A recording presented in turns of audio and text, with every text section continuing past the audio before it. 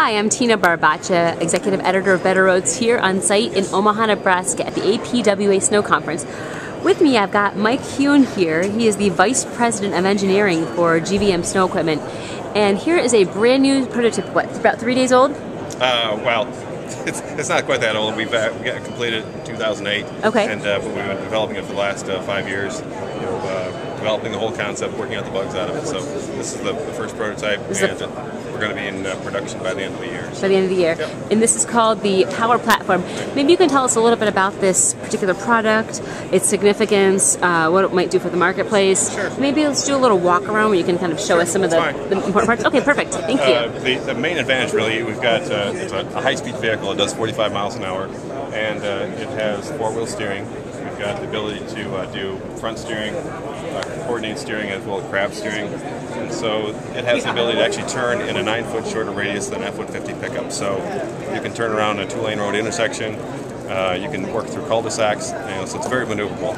Plus the advantage of we've got a forward-mounted cab with floor-to-ceiling glass. We can have excellent visibility for that on the right-hand side, avoiding the mailboxes of parked cars.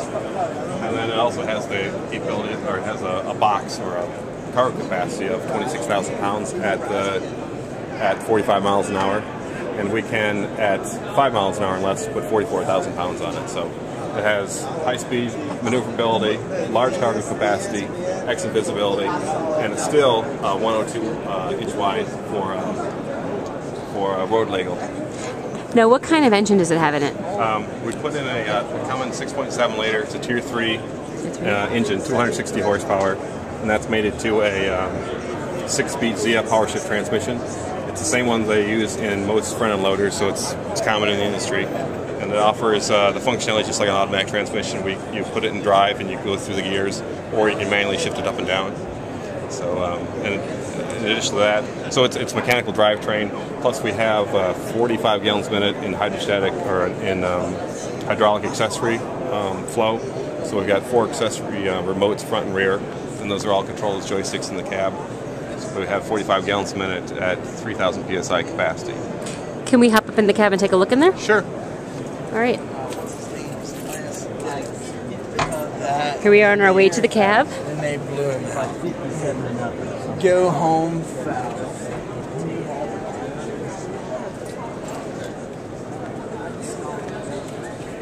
Let's lock here.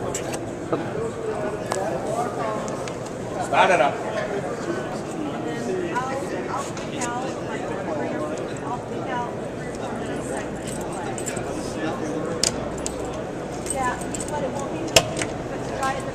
We're now going to enter the cab.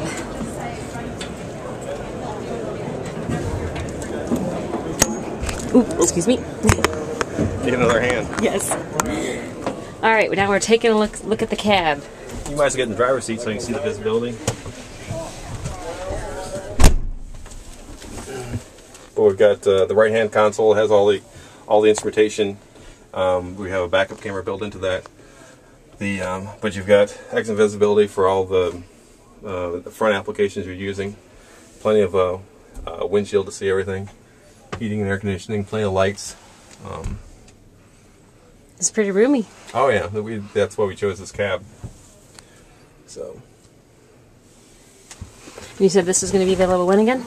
We're starting production December this year. Okay, perfect. And then when will it be on the market? Any ETA for that? Well, I mean, we're going to be starting building it. It takes about probably about 2 to 3 weeks for a unit, so they'll be ready for delivery really the first of the year. Fantastic. So, but it even has in the cab, it has a cooler. So part of the air conditioning unit, you can put your lunch in here. For your lunch, your water. Yeah, to keep it cool. Very, very cool. So. Well, thank you so much, Mike. Anything else you want to say to people about this new product? No, it's a very useful multi-purpose vehicle, and very maneuverable. Despite its size, it actually, like I said, it's more maneuverable than even a pickup. So, all right. Well, great. Well, we'll look for more to come on this. All right, thank you.